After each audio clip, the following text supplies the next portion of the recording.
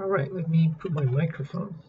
A while ago we bought a Flashforge Creative Pro 3D printer for a project where we wanted to use, oops, this is not attached, where we wanted to use soluble material for our supporter structure.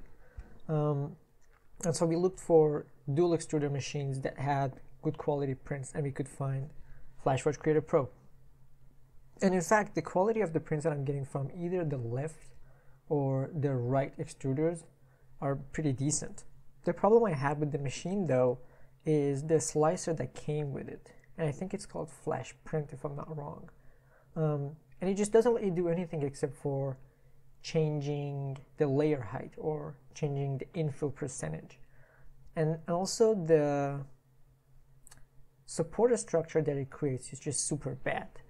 And so I was really hoping to find a way that I could either use Cura or Prusa Slicer with my printer. Because both of those slicers have a huge amount of features that are actually important and useful for the prints that I wanted to do and I still want to do. And so I could find a bunch of people who have found ways that actually allow you to use both Cura and Prusa Slicer to use your Creative Pro.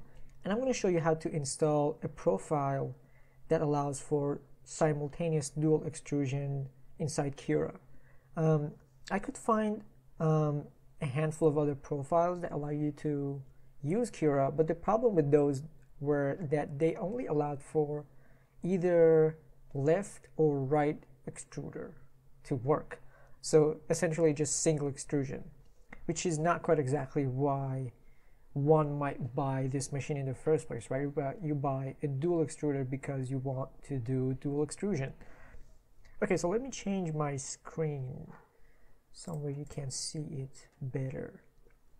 Okay, so what you want to do is to come down to Eager's GitHub. I'm not sure if I'm pronouncing it right. But right here what you have is a profile that is defined and designed for Flashforge Creative Pro for Cura. So it also has a very good documentation if you have the time or the interest. You might want to give it a read.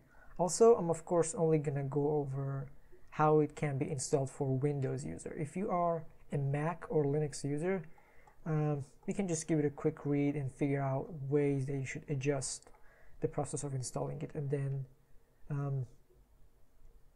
install it for your own computer or machine. So what you want to do is come down to code and click on download zip. And then let me move that somewhere you can see better. Okay, so I want to extract this right here.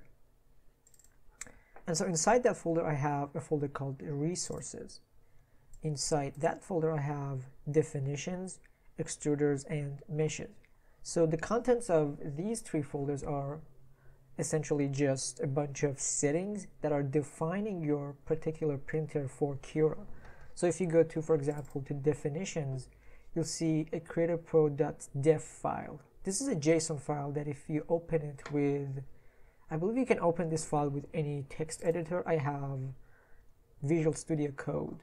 But you see right here you have a whole lot of settings, a whole lot of settings that are particular to this printer. So the height, the depth, and the width, all those stuff, right?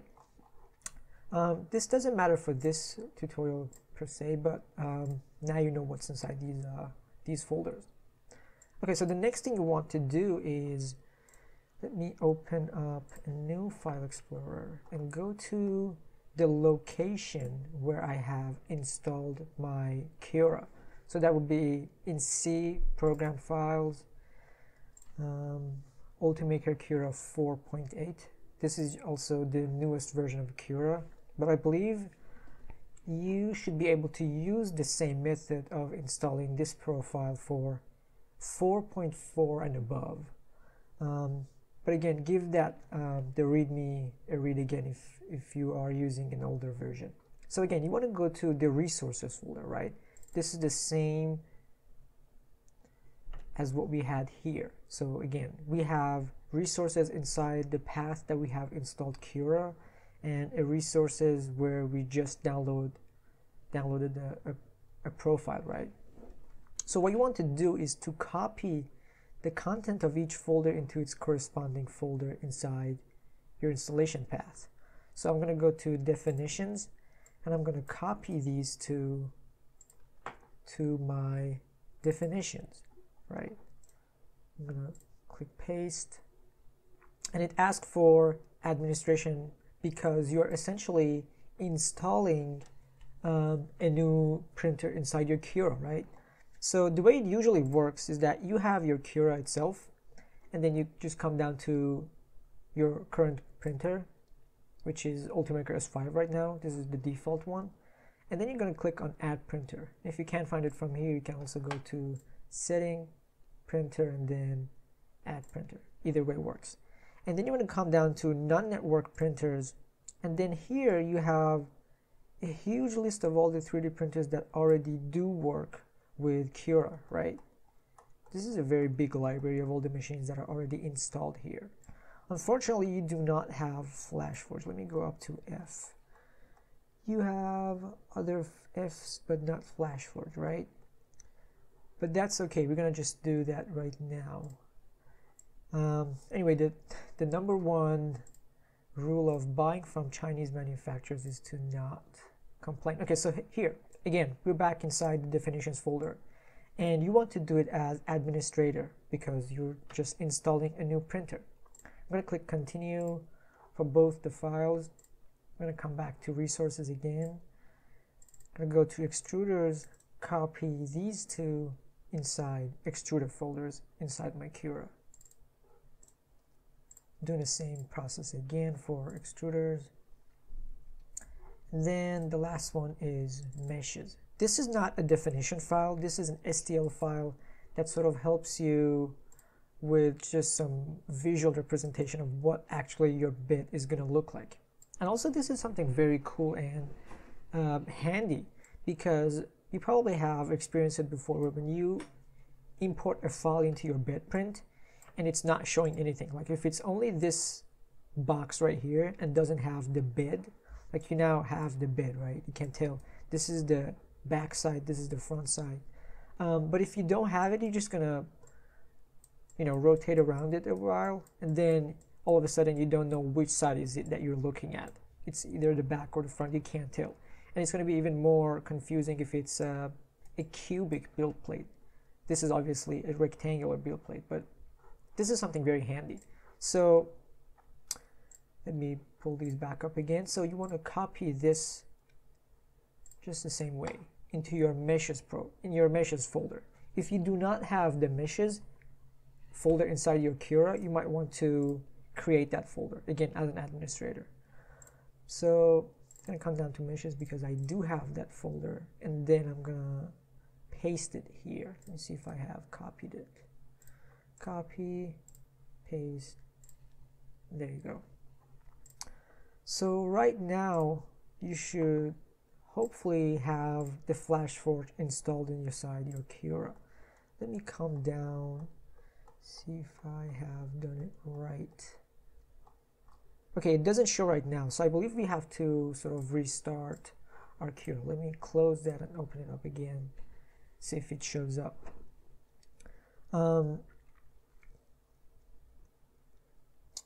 Yeah, let's see if it works. And again, this allows you to do dual extrusion, which is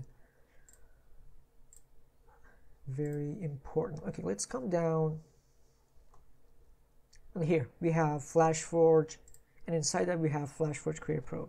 So that was actually a good thing that it happened. If it doesn't show up, you might want to close and then reopen your Cura. So once you click on Add, then here you have your print bed, and this is exactly the correct size of your build plate inside your machine. And so the way you can confirm that is to come to Setting and go to Printer and then Manage Printers.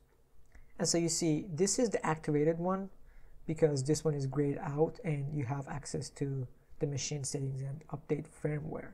So you want to click on machine settings, and you see here you have all the parameters that are particular to your machine. So X, Y, Z, whether it's a rectangular or something else, whether it has a heated bed and all those stuff, right? And it also has the right and the left extruder.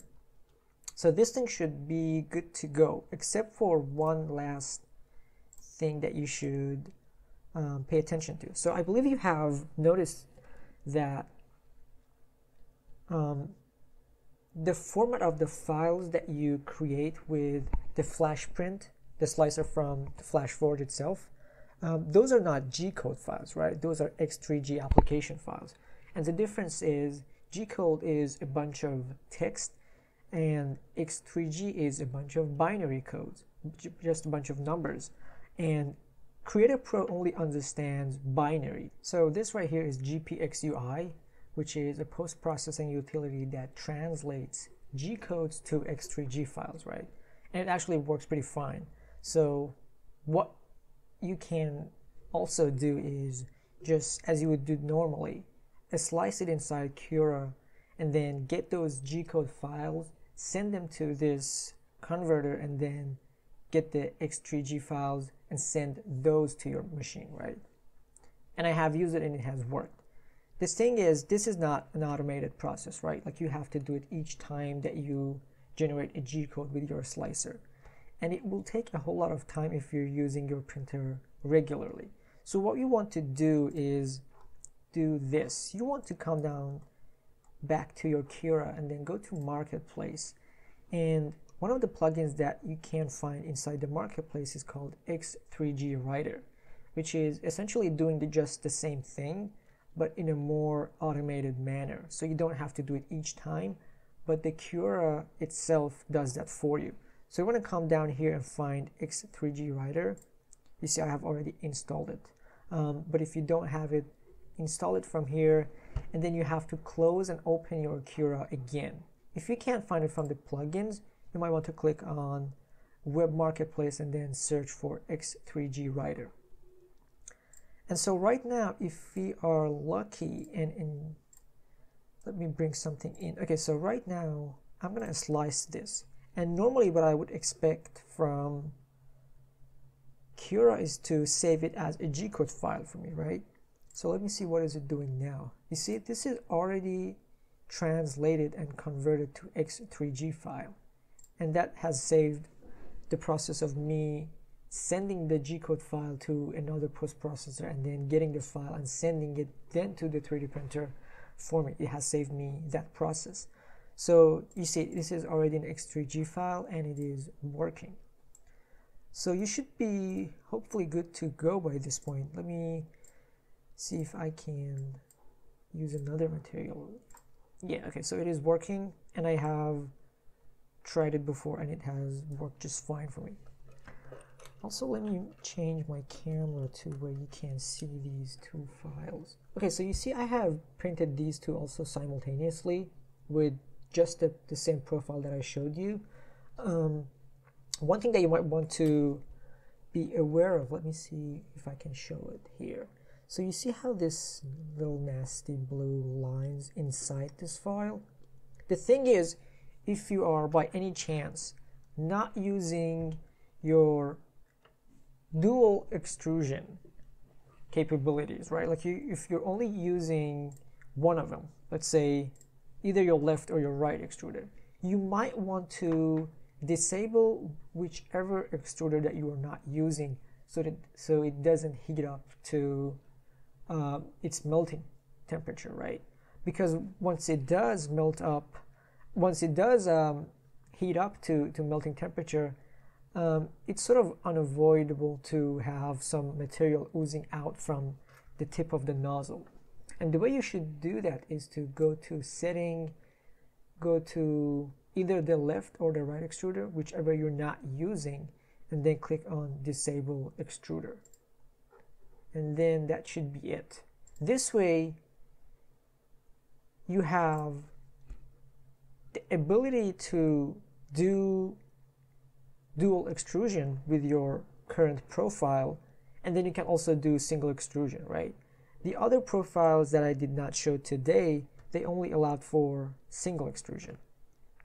So that should be it. This should work for your purposes, and I hope this has helped in some ways. I was thinking about probably making another video about what was inside the files that we just copied into our definitions and extruded folders, right? I mean, those are just JSON files that have a bunch of settings, and someone has created those, right? Like, it was not the company, it was the Uyghur guy that I just showed you. It's GitHub. And so I thought maybe it might be useful to some of you also to know how to create that. And if I get around a time where I can make that video as well, I will work on that too. Okay, so that's pretty much it. Let me see if it worked for you or not, and hopefully people can help you in the comments.